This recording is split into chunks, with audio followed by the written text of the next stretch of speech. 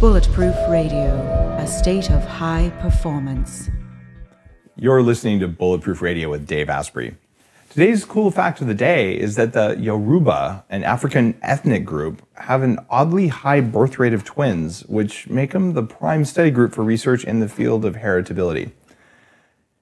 Anytime someone tells you something is or isn't possible, genetically or biologically, all you have to do is say, what about the Yoruba? And until we can explain exactly why they have an unusual high birth rate of twins, it's safe to say there's a lot we still don't know about the inner workings of our own biology. We're learning how to hack it on a daily basis, but there are lots of things that were once considered impossible that are absolutely routine and normal, including things like neuroplasticity. So never fall prey to the idea that something can or can't work, because the assumptions you're making are assuming that everything that we think we know is accurate and that we know everything. And those are both false assumptions. They're provably false. So we don't know everything. In fact, I don't think we'll ever know everything, but we'll always know more. And that's why this is so much fun.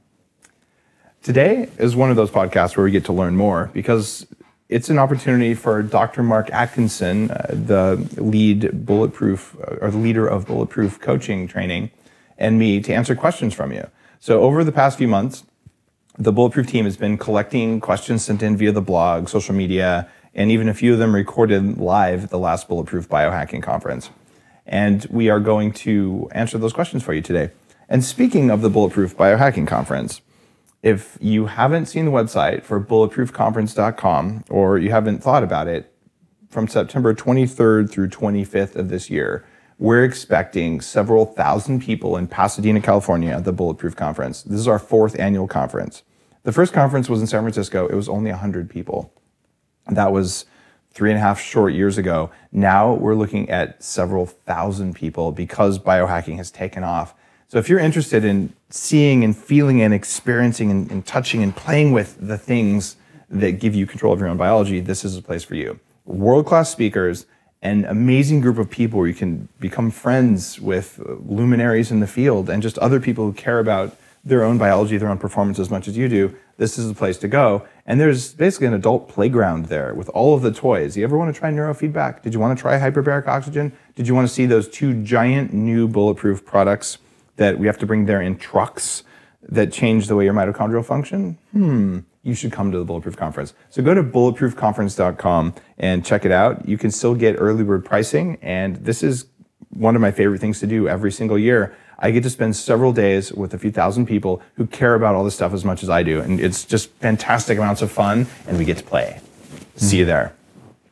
All right, Mark, you're going to be there because we're doing Bulletproof coach training right before the conference. So people who come in for the training get to also go to the conference, right? Yeah, they do. And, you know, I went for the first time last year, and it was incredible.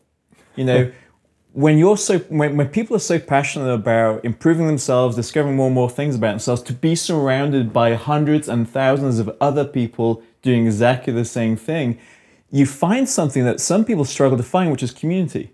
Yeah. Sometimes the whole biohacking movement can feel like, you know, people around just think you're crazy. They don't understand it. But get together with other biohackers and it's like game on. It just brings out the best in you. That's actually why I started the first conference in San Francisco. Like I lost money on it. Like this still isn't a money-making thing for Bulletproof. This is like, I'm hoping we break even because we throw an epic conference and we bring everything. We bring so many Bulletproof employees, but it's there because I want to hang out with cool people. Yeah, you know, it's just fun, and you know, the standard of the presentations and the teaching is incredible. So I'm just looking forward to that as well. All right, so now we just plugged the living crap out of the Bulletproof conference. Did you guys catch that? Were we sneaky on you? But seriously, it's that good. It is great. I'm willing to share the stuff I care about. And let me tell you, the amount of my personal effort as well as the entire Bulletproof team for this conference, like it is the single biggest event like this in the entire year. It's kind of all hands on deck. So it's a big production, but it's done out of love. Yeah. All right, let's answer some questions for people because that's why they're here. Let's do it. Okay, so first question is from Sharon, age 56. So I loved the biohacking conference last year. However, I came away feeling like I'm going to be the last person with any signs of aging. What do you think of all the interventions younger women seem to be doing these days, including Retin-A, Botox, skin whitening formers, etc.? anything to prevent signs of aging from showing? That's a very interesting question. Yeah. I'm of two minds about that. And one of them is absolutely amazing. You should do this. However, a lot of the stuff, especially the preparations, have toxins and things that cause harm to the body. So to the extent that you're doing anti-aging treatments that actually support your biology, you're crazy not to do that. You'll live longer if you do those things. Like, you'll look better, it's good. But if you're doing the things that take away from your biology to make you look better, you're not going to do it. So I don't think you can say that they're good or bad.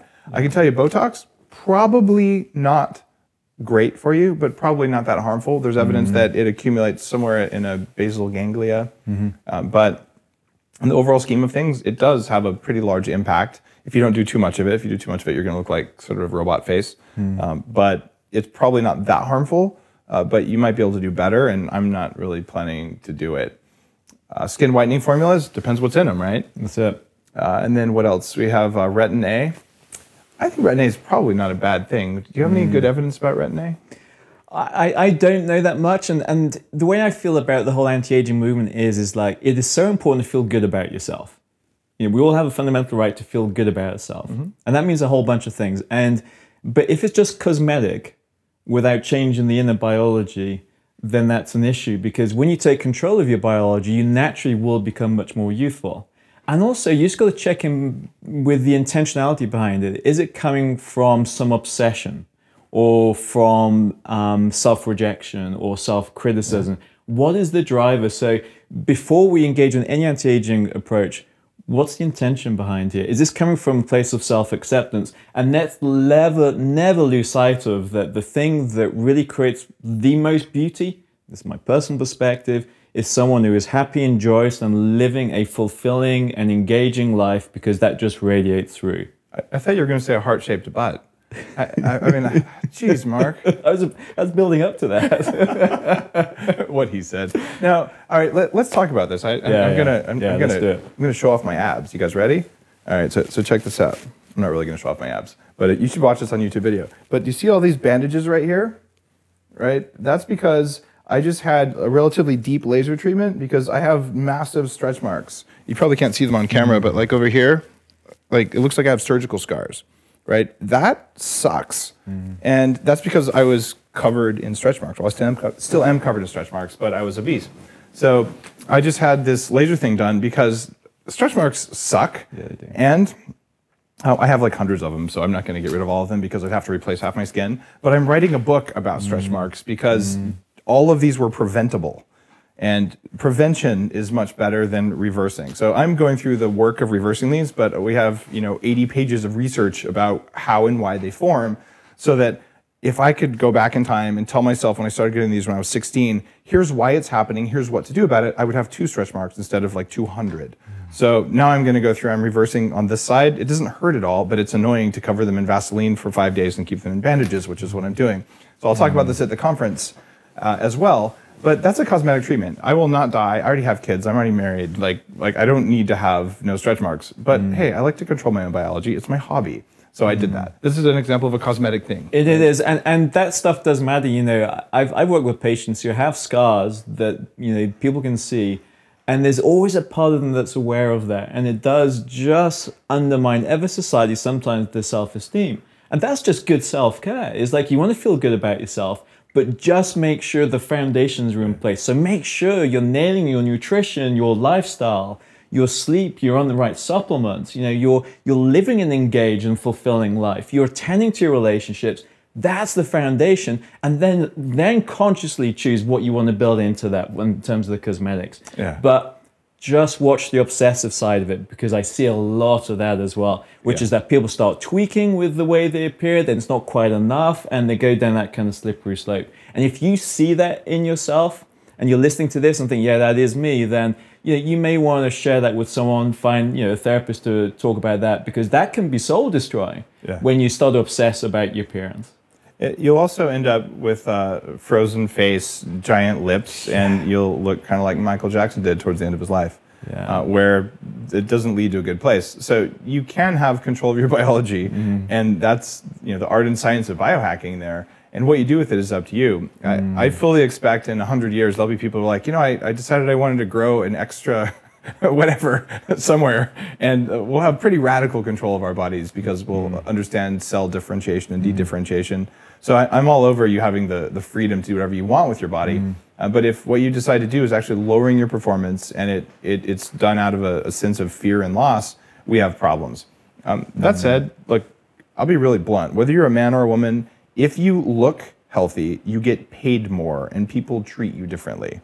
So there is a financial incentive, especially if you work in Los Angeles or you work in entertainment. And there are major A-list celebrities who use bulletproof techniques to look good from the inside out. I'm pretty sure that most of them are also doing Retin-A and Botox, hydrofacials and all that kind of stuff. It actually takes a lot of money and time to do those things. I also, at the Bulletproof conference, I have 3 experts on stem cells this year because I'm a biohacker and because I like to get started early. I had stem cells injected all over my face.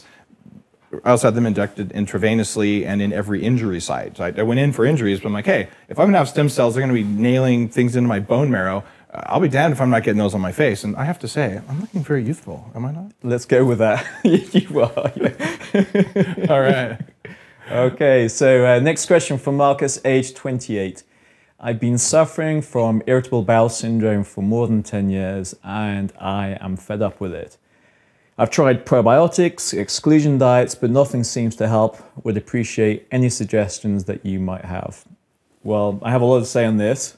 Why don't you start and then I'll follow up with some interesting ideas. Let's do that. Okay, so first up, just really sharing from personal experience, I had IBS for about 20 years of my life. And I know that misery that can come with it. When you're suddenly struck with abdominal pains. In fact, I still have it. You still got it. That's why you're fidgeting in the chair all the time. I don't still have it, but yeah, it's so I've had it. Yeah. It can be really bad and just really undermine your confidence and deplete your energy.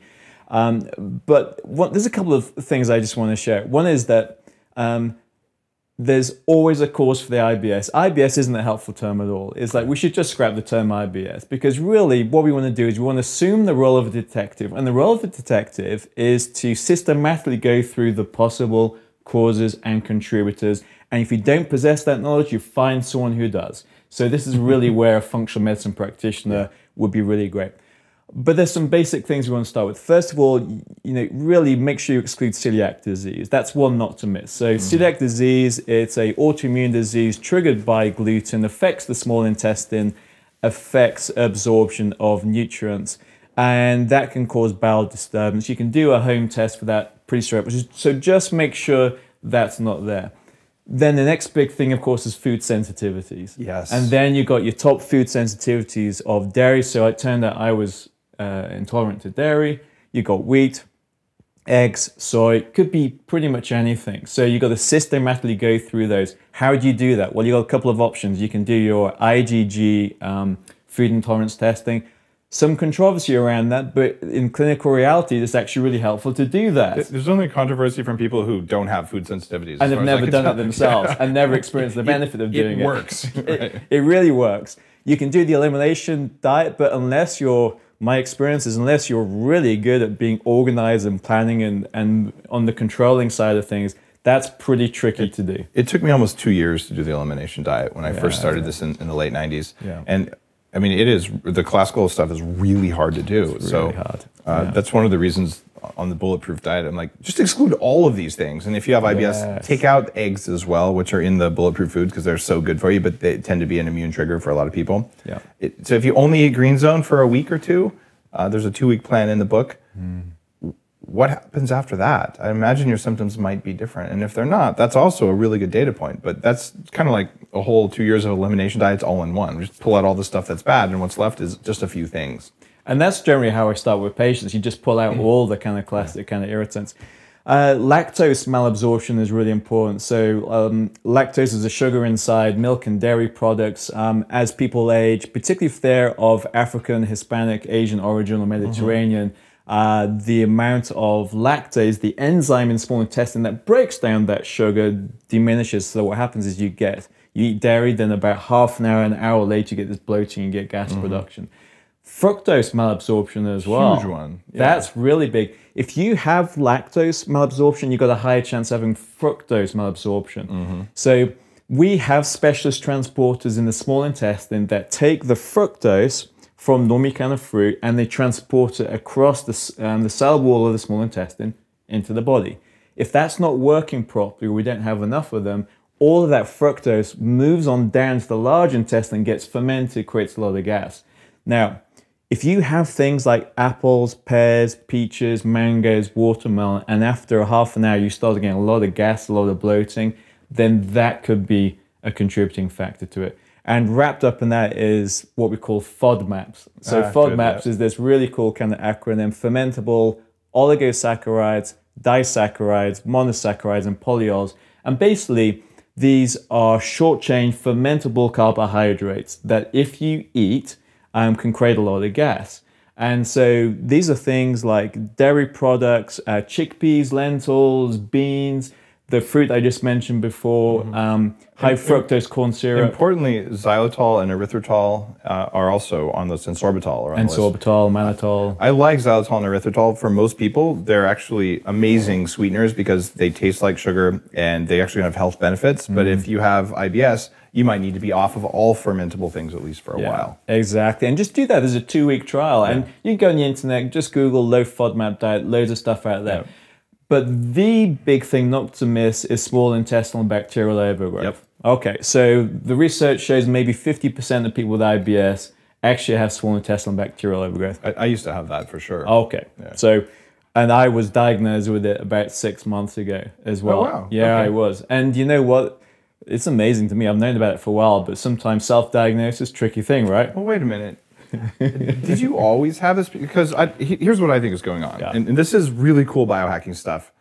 We know that if you live in a house with toxic mold, or you're just exposed to it in the environment around you, that it can cause the formation of biofilms, especially inside the sinuses. So the biofilms are when bacteria stack themselves up, they form little circulatory systems, and they protect themselves from toxins in the environment around them. This is why surgical implants and hospital infections are so bad. Biofilms are like very destructive industrially too. It's like these slimy layers that form on things.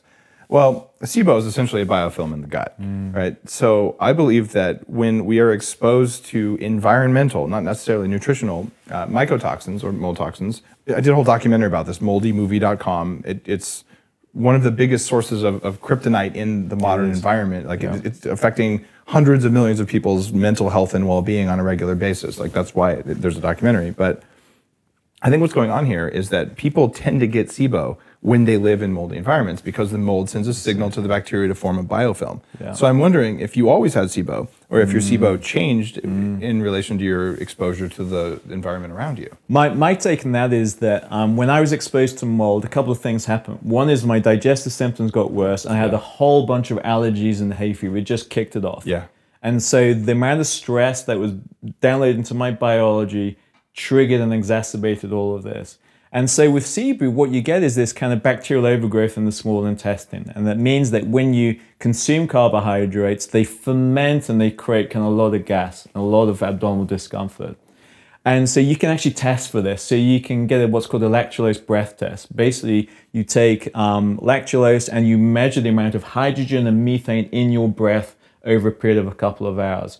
I did the test, and what it showed was there's this early spike of hydrogen which is coming from the bacteria in the small intestine. Now, the good news is it can be treated. And so you treat it with this antibiotic called rifaximin, and then that followed by berberine and oregano and garlic. And you know, I was on a low carb diet anyway, but that's an essential part of it. But hey, it's like once you start treating that, your energy levels shoot up, you come more alive. But here's the key. If the initial trigger for it is the mold, that's what you have to deal with. You got to reverse the environmental inputs that cause the system to fail. Yeah, so it's like sometimes we think too narrowly. It's like, okay, so I've got a gut problem, so all my focus on gut. No, as a general rule of thumb, look around your environment first. What in my environment is compromising my energy and my vitality and my performance? And you've got to think, it's like, dust my allergies? Is it environmental allergens? Is it mold? It's just a systematic approach. Then, okay, what about the food that I'm ingesting? And, so you realize, wow, it's like when I have apples, I get kind of like this kind of bloating. Or if I have xylitol or whatever it may be. So you start like you adopting the position of a detective. And so when I took this and treated it, it's like, wow, it's just like my energy goes up, it went back to normal again. So basically I share this because those are the kind of things that you want to consider. And just for someone who's listening to this, if you don't know much about irritable bowel syndrome, I just want to explain a little bit about what the symptoms are, just so you can recognize it yourself. So there's an organization called the Rome Foundation, not-for-profit, who brought together the world's leading Rome, R-O-M-E. Okay. That's the English accent. And they've brought together all of the world's leading experts, and they have created some diagnostic criteria. And so if you're listening to this and you get recurrent abdominal pain, just listen into this, because this may be helpful to you. So basically, if you get recurrent abdominal pain occurring a minimum of once a week, you've had it for 3 months at least, and that's associated with pain that is relieved by going to the toilet, defecation, and or with constipation or diarrhea, and it's been going on for a total of 6 months, that is the diagnostic criteria for irritable bowel syndrome. However, if you're listening to this and this pain starts after the age of 50, you have a fever, the pain keeps you awake at night time, you get night sweats, unintentional weight loss, those are what in medicine we call red flag signs. So if you have any of those red flag signs, you've got to go and see a doctor and have more serious things excluded. Like cancer and things like that? You got it. And inflammatory bowel disease. Okay, got it. It's interesting because when you look at, say, a study of how often you should fart. Yes, I said fart. I love it in medical terms, right? Yeah. They're based on people eating whole grain, bizarre diets that probably aren't that natural. Here's what I learned, having been obese and having room clearing gas as a regular part of my life for a large portion of my life. When you eat what you're supposed to eat, including a plate full of vegetables at most meals with a moderate amount of high quality protein and masses of fat, you actually don't have lots of gas. And if you do, it doesn't really smell bad. And it's not that you think it doesn't smell bad, it's that the people around you think it doesn't smell bad. So I've seen huge changes there from adopting the Bulletproof diet to the point that it was actually kind of liberating to just have that effect. The same thing goes for, well, we'll just get kind of gross here, like stools. Even if you don't have IBS, you're just sitting here like, okay, like if you have extremely foul smelling stools, there's something not happy going on in there if it happens all the time. If it happens every now and then, dude, what did you eat? Like you did something to cause that, right? So that kind of knowledge where like, oh wow, I don't know how to put it, but like, I'm not one of those people who goes around saying, my shit doesn't stink. But here's the deal. It does, but not nearly as much as it used to. So this is a sign, an early sign, that if things aren't coming out the way they should, your performance will be hindered on that day. Like literally that day. You'll get brain fog and like you just won't be able to think clearly. So basically, do not ignore it. If you have farts that stink or your stool stinks, that is not normal. That is not healthy. And if that's consistent, then that normally shows there's dysbiosis, gut flora imbalance, could be small intestinal bacterial overgrowth. Here's a couple of things most people don't know. If you have small intestinal bacterial overgrowth, it'll often get worse if you add fiber and probiotics. Absolutely. You'll feel like crap. You'll just feel, it's like, you're thinking, well, okay, I know probiotics are good for me, so I'm taking the probiotics, and yet you're going to feel terrible. And that's because there's small intestinal bacterial overgrowth there. And there's something called LPS, lipopolysaccharides, and these are toxins made by bacteria in your gut. And on those days when you have foul-smelling stools, your production of lipopolysaccharides will be higher. These things cross the gut barrier to some degree or another, depending on how healthy your gut barrier is, but when you have lots of them, they can cross it. They impact liver function, and they cross the blood-brain barrier, and they give you brain fog. So there's a direct correlation between having foul-smelling stools and having slightly less cognitive performance.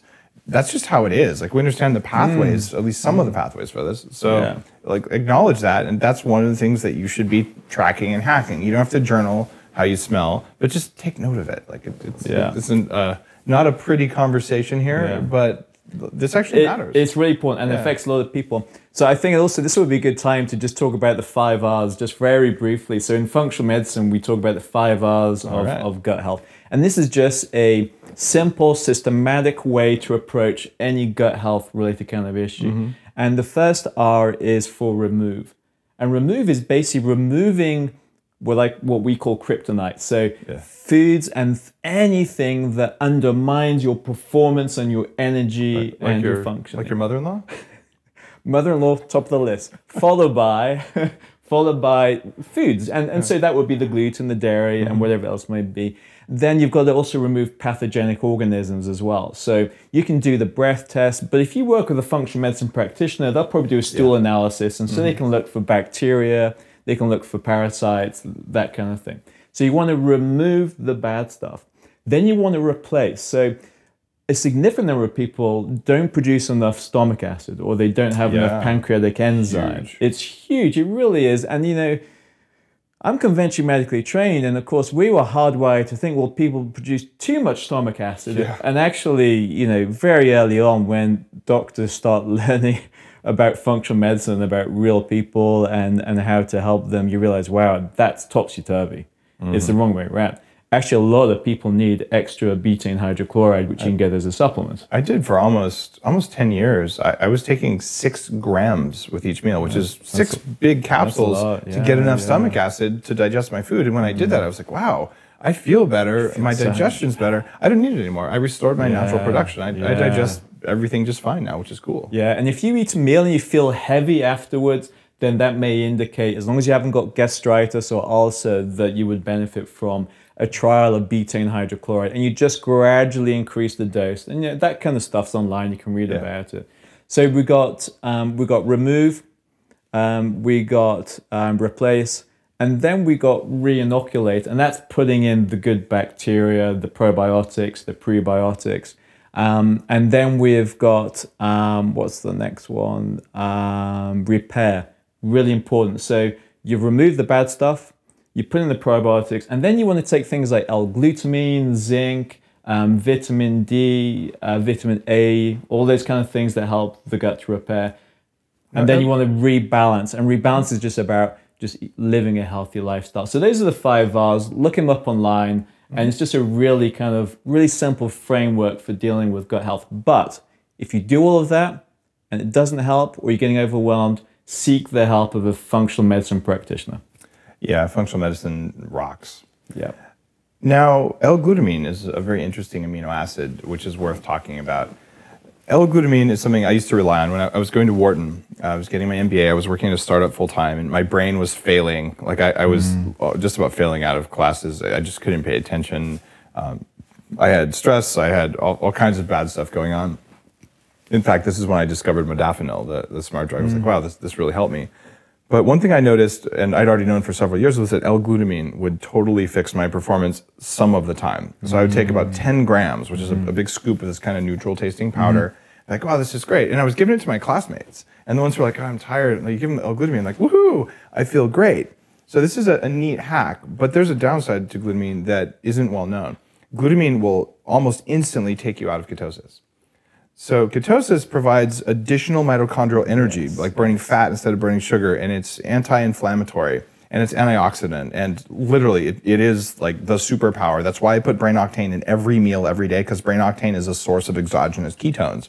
It actually converts to ketones. It's the #1 source of external driven ketones that anyone can get today. It's the most common one out there. And it's different than MCT oil, which doesn't raise ketones the same amount, and profoundly different than coconut oil, which doesn't raise ketones more than just fasting, for instance. So coconut oil just isn't a good source of MCTs if you're looking at ketone production. This isn't well known, but we've got the science, right? So when I look at that, I'm like, okay, I have brain octane, I have ketosis, and then I take glutamine, it pulls me out of that. So there's still gonna be some ketones present, but you're not gonna get exactly the same thing that you would get from nutritional ketosis.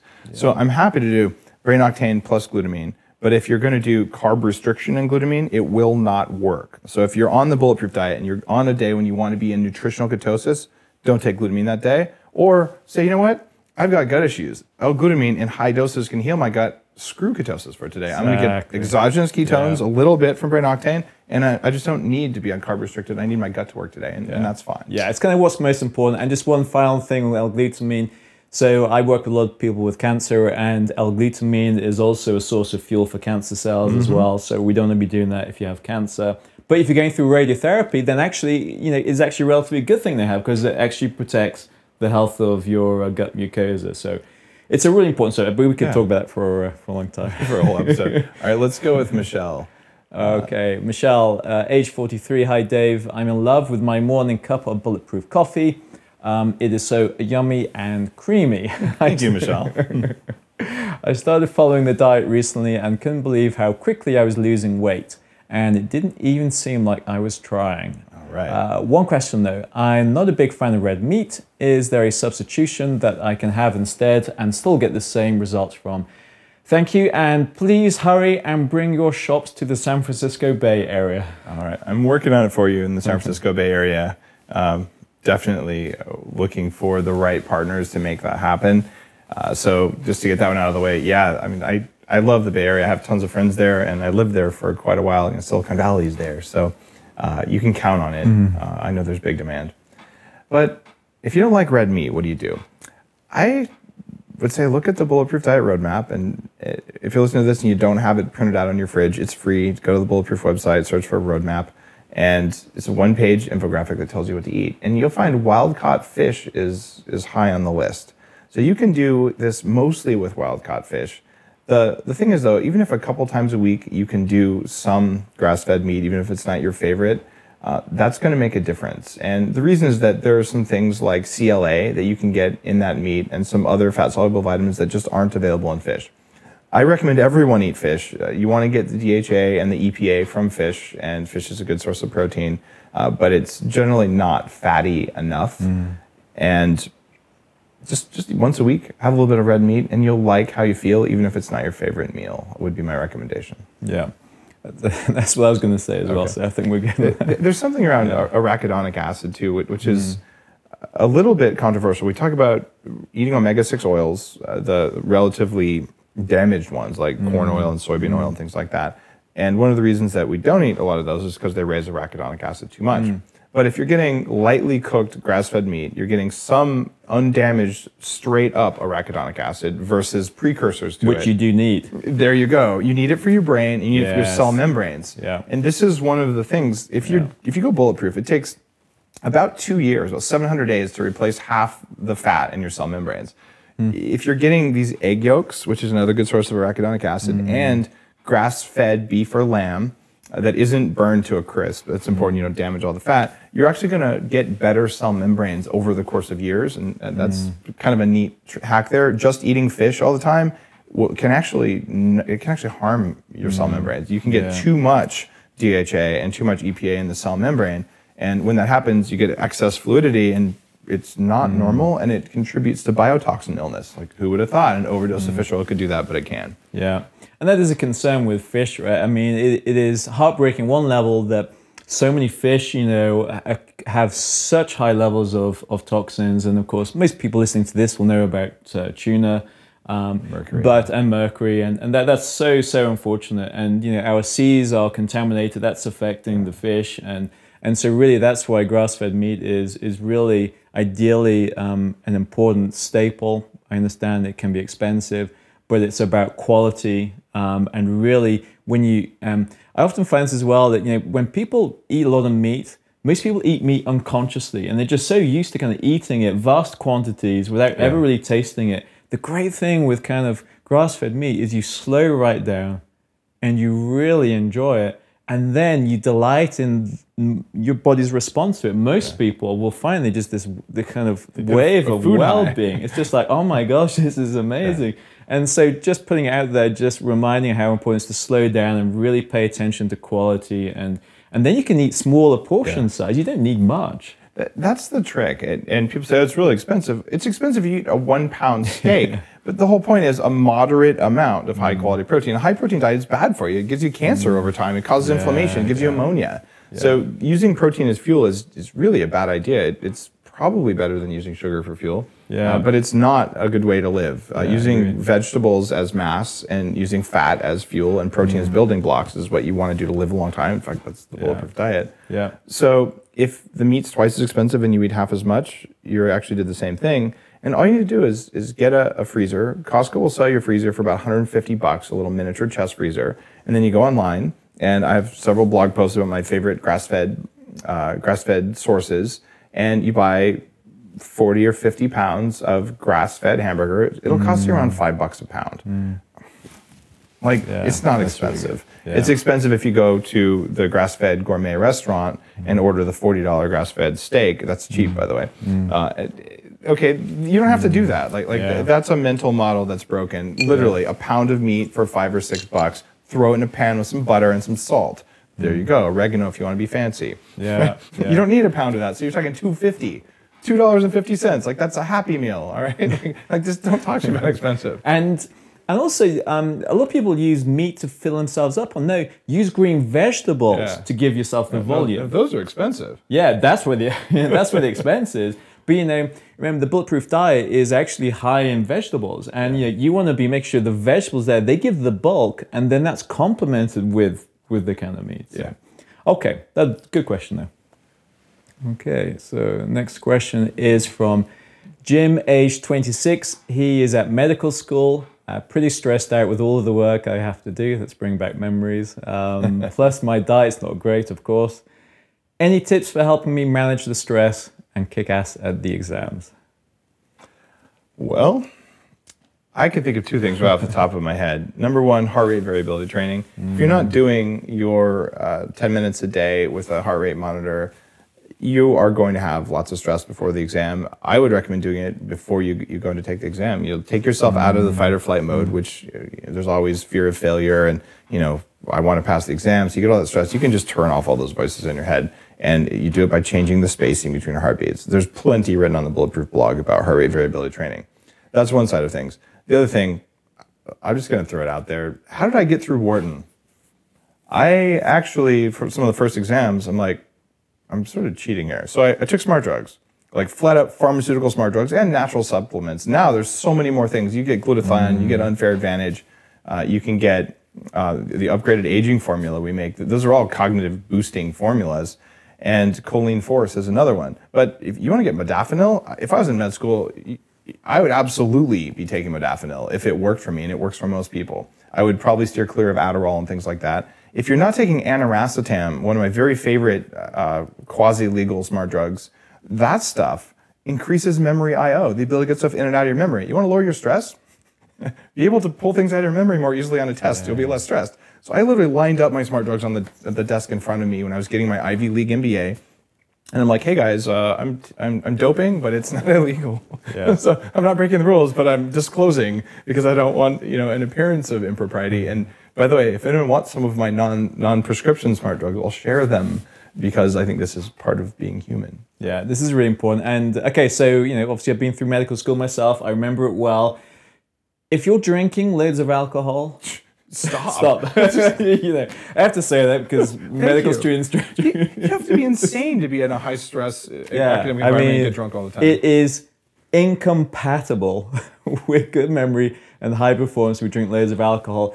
And you've got to be paying attention to your sleep, and even just kind of, swapping away from your high carb processed breakfast and moving on to the Bulletproof coffee. Have that to start your day. Brain octane before the exam. The number of medical students who reached out and said thanks for that. Yeah, because people go hypoglycemic because of the stress. Yeah. The stress compounds the high carb diet, so they go hypoglycemic. So they're all over the place in a state of adrenaline. They can't actually access their memory around it, and they're just freaking out. So you've got to have a core stress reduction practice. Heart rate variability, meditation, yoga, whatever works, whatever you kind of lean to. You've got to have that as your foundations.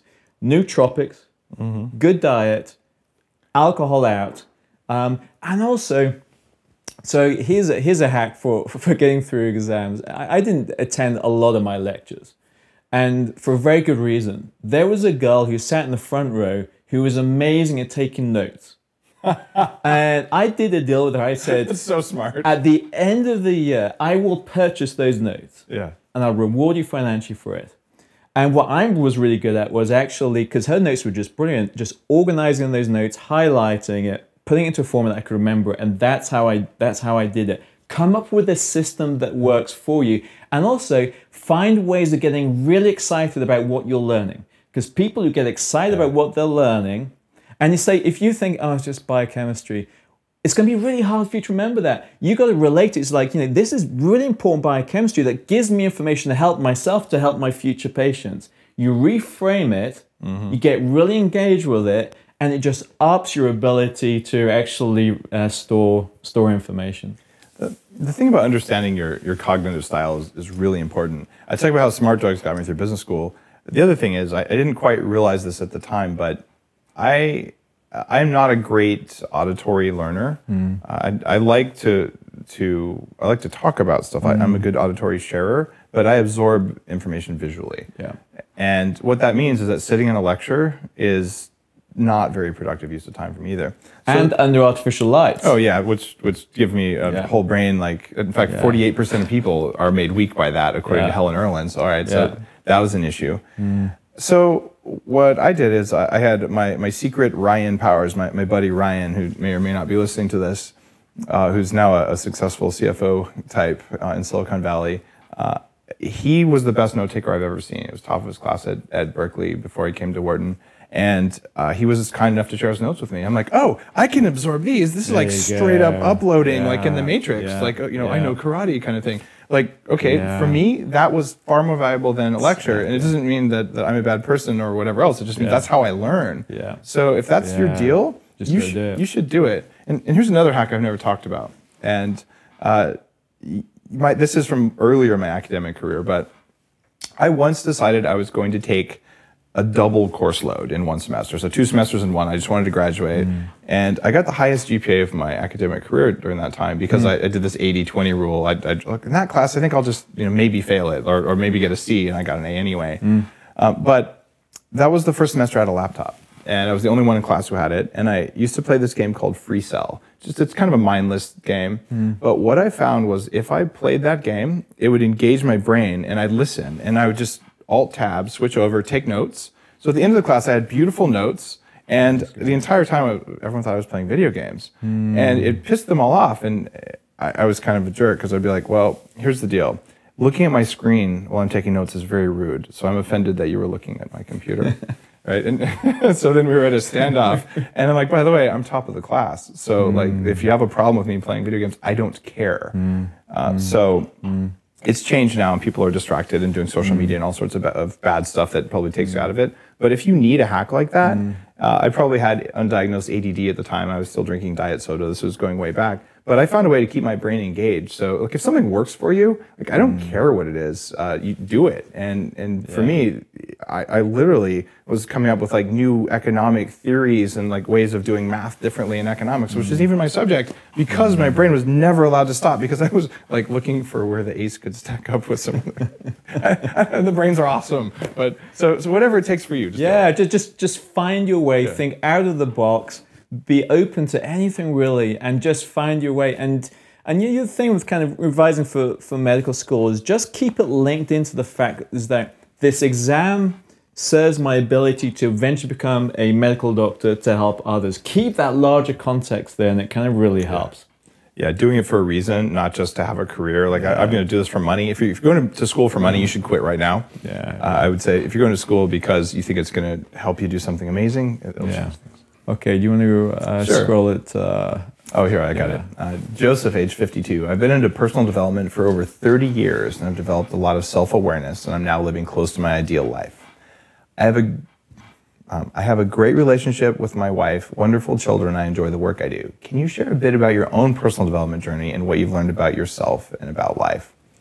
I think we could both talk about that. You're a very experienced personal development guy, and I think that certainly that Joseph is meaning to ask me that as well. So walk through your stuff, because a big part of the Bulletproof Coach training program, people don't know this. Like, you're a medical doctor, but it's personal development. It is. Because I teach people how to control their biology. But once you get your mitochondria firing so that you actually have enough energy in the body, once you get your hormone systems online, once you're able to make BDNF, brain-derived neurotrophic factors, so you actually grow new neurons, what are you going to do with all that? Well, that's when the personal development work can happen. Yeah. If you feel like you did when you had SIBO, or you have mold in your house, or you're just fat and your energy regulation systems are off, it's too much work to do personal development. Like you'll go to the meditation retreat and you'll fall asleep and you'll come back and just think you're a bad person. And so I think hitting the biology first and then hitting the brain chemistry and then hitting the personal development programming is important. But that's where our coaching program is a physician with personal development experience,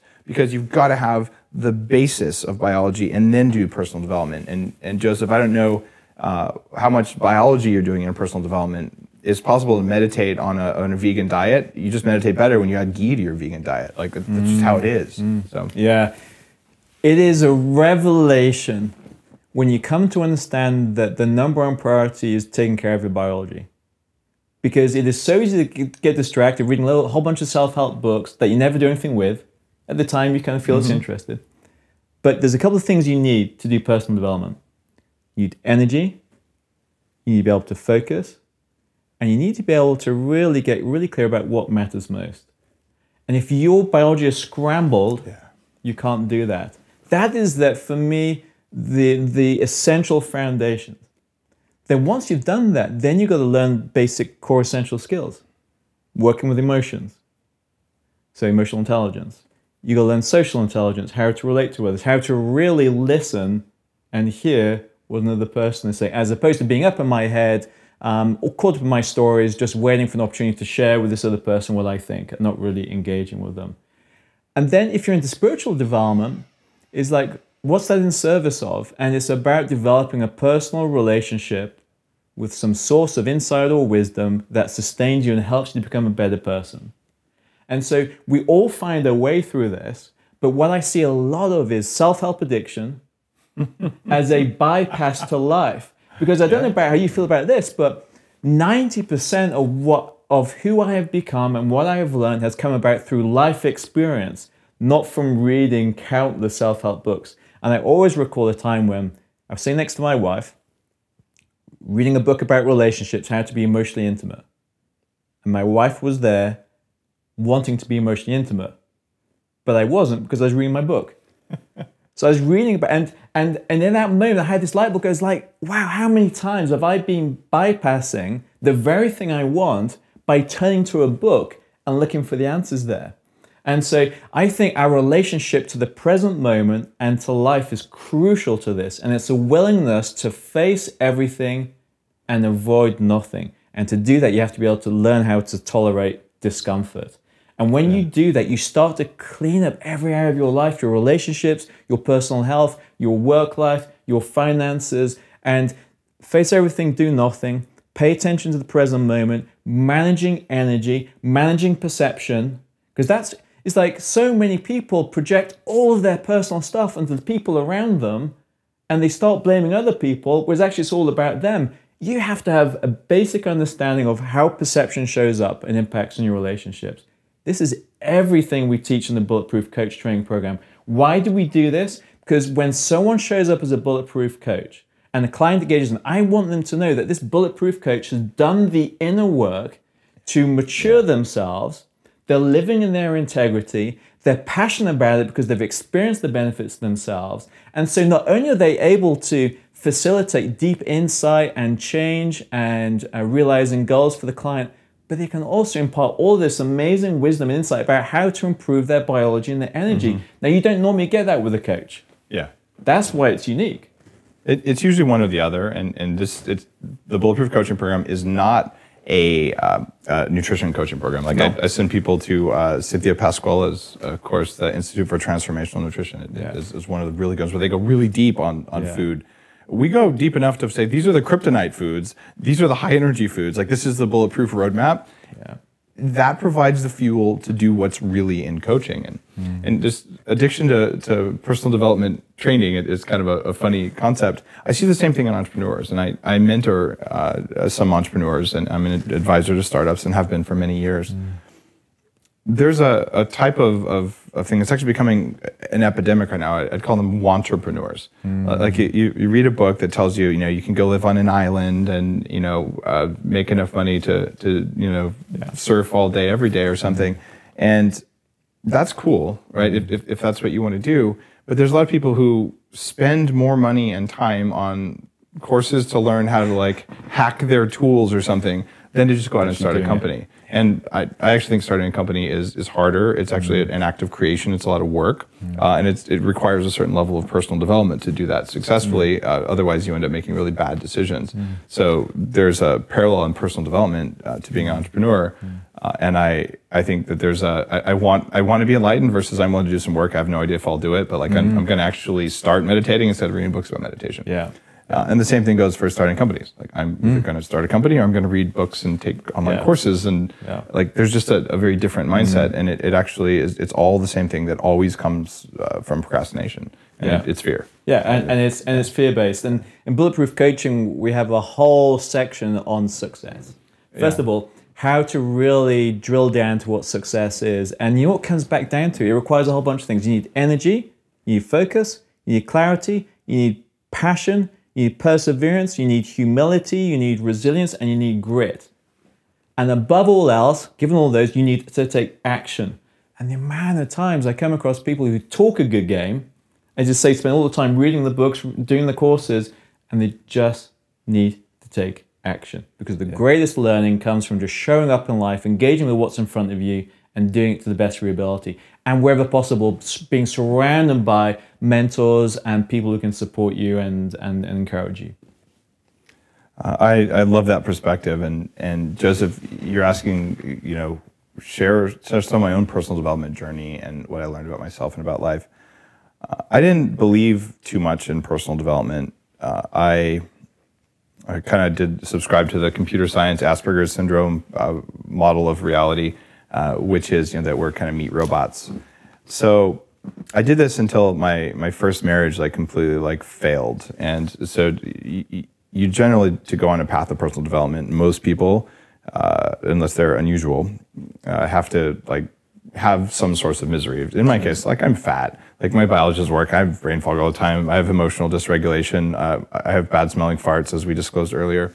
And just generally, my life wasn't good on some levels, but dude, I'm economically successful. I already have had this career that's industry changing, disrupting giant things. The first ever e-commerce product sold was a t-shirt out of my dorm room. I'm kicking ass from one perspective, and I'm completely failing on another. And I just was wow, I have to face failure. And I got to the point where I'm working at this startup. I'm just finishing up my MBA in business school. And I remember I sat down with my boss at the time, and I'm I need to take off 10 days. And he goes, what? And I go, it's a family thing. He goes, but no warning? What's going on? And I'm dude, I'm getting divorced. And he just sat down. He was like, are you kidding me? I had no idea. You never said anything. None of my friends had any idea that I was going through any of that stuff, because I'm just I'll push through. Right. And so for me, it was to realize, all right, I failed. But the one thing that if you're a rational person, or at least you believe you're a rational person, that you'll do is, all right, well, then you do a root cause analysis. It also helps that, I actually used to design software that did root cause analysis of complex systems. So, all right, so I'm pretty well equipped for event correlation and root cause analysis. So a friend of mine said, do this personal development course. And I'm I'm really skeptical of this stuff. And she said, well, I'm not going to tell you what it is, but just trust me, you'll get something out of it. So not knowing what else to do, I went off and spent 10 days at a transpersonal psychology workshop called the STAR Foundation. And I did holotropic breathing and birth regression, and kind of came out of there going, holy crap, I had no idea that there's all these weird emotions that are residing in the body, and that I'm actually afraid almost all the time because I was born with a cord wrapped around my neck. So I came into the world biologically programmed to believe that the world was a frightening and scary place with things trying to choke you to death. I didn't believe those things rationally. I didn't even know that those things were running in my biology. But those are the background rules that are written in our bodies. And it's that programming that's invisible to us that is the cause of most suffering and most procrastination and most of the really bad decisions you've made. And if you read the Bulletproof Diet book, and by the way, if you're listening to this and you haven't read the Bulletproof Diet book, it's not about the diet. It's actually about having more willpower. It's just food is one of the big inputs for willpower. And I talk about the Labrador brain in there, and that is the best simplification I can get of all these things. But we are programmed to live as meat operating systems. It's those programs that betray us and make us do bad things. And most personal development is really all about becoming aware of the programs you have, learning how to first see them and then how to reset them, how to reprogram them. What I do now with like CEO coaching clients, and I do very little CEO coaching. I still occasionally do it if it's someone I really, really want to make time to spend with. But right now I like family time, and Bulletproof is growing, and I'm creating masses of content and things like that. But I still occasionally coach people. And I always do something that I've spent 10 weeks of my life doing, and that's something called 40 Years of Zen. 40 Years of Zen is a neurofeedback training program, one that I've really invested even more in lately, where we've added a whole bunch of new technology that wasn't available in earlier generations of this. And this is, in fact, I haven't really disclosed this, I'm doing neurofeedback training. Like I have a neuroscientist dedicated to Bulletproof staff right now because it's so important that we get these nasty dysfunctional rules out of our nervous systems to be good human beings. That also lets us like do more good work and at home. Like you'll be a better parent, a better son, a better daughter, a better spouse, a better partner when you disrupt this programming. So what I did was, for 10 weeks of my life, you glue electrodes to your head and run what's essentially a lie detector against yourself. And you say something that looks like this: I forgive so-and-so for whatever. Because pretty much every program that you have running in your body is your body being pissed off about something that happened, even if it happened when you were 2 years old. I didn't get the cookie I wanted, so I felt like no one loved me. If you got a program like that, you might be eating cookies all day long because cookies equal love to you, right? That doesn't mean you're a bad person. It doesn't mean you know what's happening. It's invisible. But when you have a lie detector hooked up to your head, it's not invisible anymore. Because every time you say, I don't have an issue with cookies, you essentially get a signal that you don't hear the sounds, like your brain's shut down. So my powers of self-deception are incredibly powerful, and so are yours. Yeah. And you've done 40 years of Zen, and you've brought other people in through the program as well. You know exactly what I'm talking about here. So I shortcut this personal development journey. It's called 40 Years of Zen because it's designed to put you in the same mathematically depicted brain state as someone who spent 40 years doing daily Zen practice, an advanced Zen master. I'm not a Zen master. I haven't done all the Zen training. I've been to Tibet. I've trained with Zen masters. I've been to Mount Kailash, and I've done all sorts of breathing exercises, personal growth. I could put my ankle behind my head, like yoga, stuff like that. But nothing compares to having a real-time signal that says, you think you're done with that, you're not done with that. So you have to just go deep and go deep. I've never been through the training when I do it to myself without crying or throwing up at least once in a week's worth of training. It's a 5-day course now. I've never had a client go through without crying or throwing up or having really intense emotional experiences. This is the scary stuff. And it's scary because your nervous system is designed to keep your meat alive. And if you are in control of your nervous system thinks you might do something stupid. So it tries to keep you from running your own biology.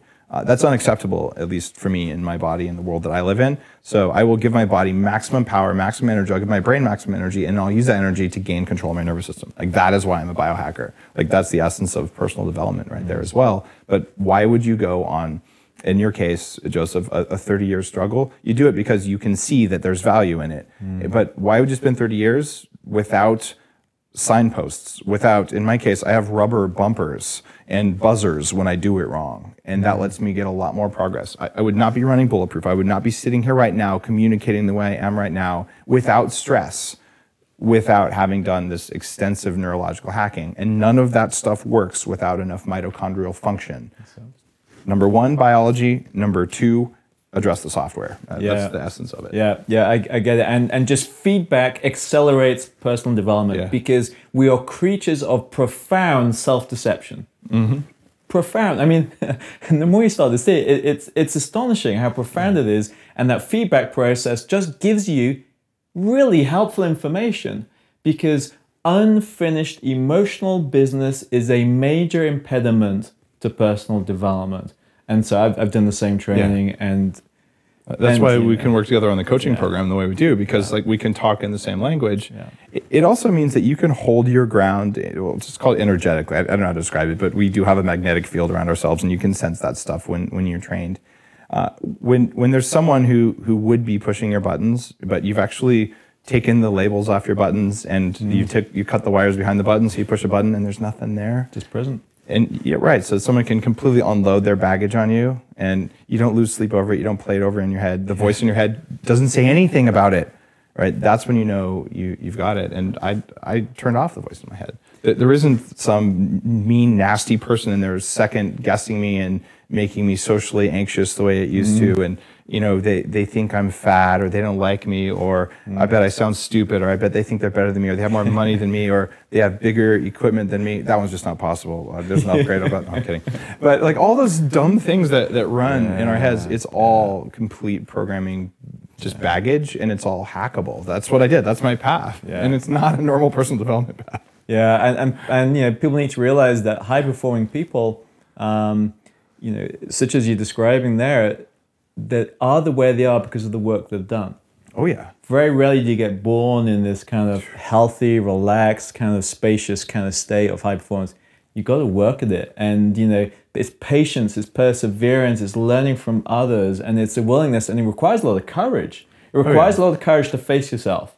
Oh, it's one of the most terrifying things you'll do. In fact, I guarantee you, anyone who's doing real personal development work will hit the point where you feel like generally or genuinely you are going to die, and that is your body going, no, seriously, I'm not kidding. Like at one time, I was in the 40 years of Zen, electrodes on, and there was something that wasn't working for me, and I couldn't figure out what it was, which is really frustrating when you're like trying to reprogram a rule and the rule keeps moving around. You're like, what the hell?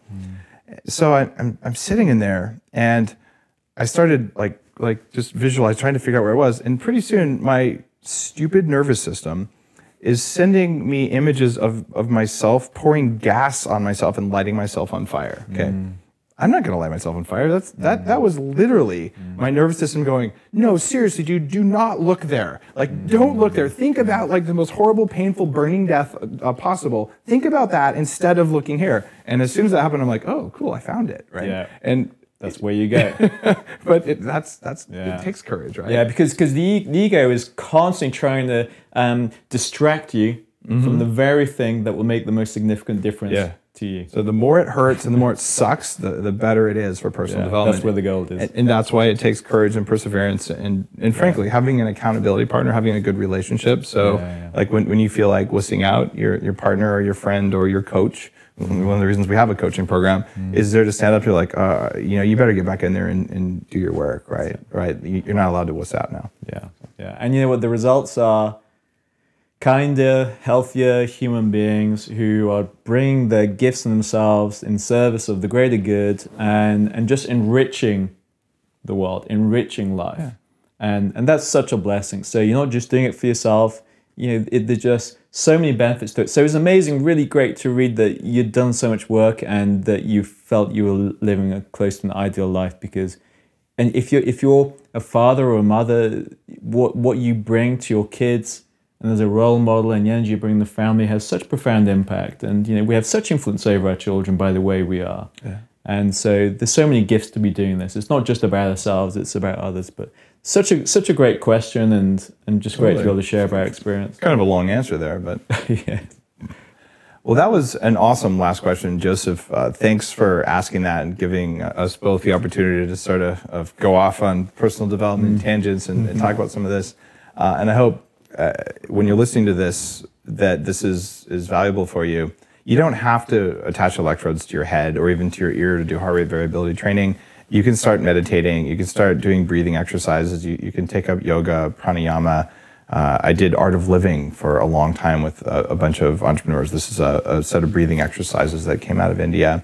I actually met one of the Nobel laureates, one of the guys behind the Black-Scholes options pricing model at one of these things. It was kind of funny. There's some very powerful people who have a daily breathing practice. So do something. Whatever it is, there's lots of free things you can do, and I'd write about different breathing exercises on the Bulletproof blog and things like that. So just do something, and if you want to go big, well, we just talked about how to do that. The rest of these questions here, you learned something about gastrointestinal health and what it does to cause brain fog, even if you don't have IBS or irritable bowel or ulcerative colitis or celiac or any of those other diseases. Properly functioning gut means you have more energy. We didn't talk about this, but your IQ can vary very substantially on a daily basis based on the amount of energy you have and the amount of toxins circulating in your blood, based on how much sleep you got, based on how stressed you are. So, well, this is one of the variables for being a high-performance person, is being a high-performance digestion machine. And we talked about some ways to hack school, and specifically med school, but other things. So I hope this is all helpful for you. I'm grateful that you take time to send in questions. If you can send voicemails to us through SpeakPipe. There's links on the blog for that. You can ask questions on Facebook. You can do it in comments on the blog, and we do our best to collect all of that stuff. And at the bottom of the screen here, if you're watching on YouTube, we'll actually put a link where you can go to ask questions for the show. Have an awesome day, and Mark, I'll see you on the next episode. Sounds great. Thank you. Did you know that Bulletproof is on Instagram? You can find us at Bulletproof Coffee, or my personal feed is dave.asprey. Hope to see you there.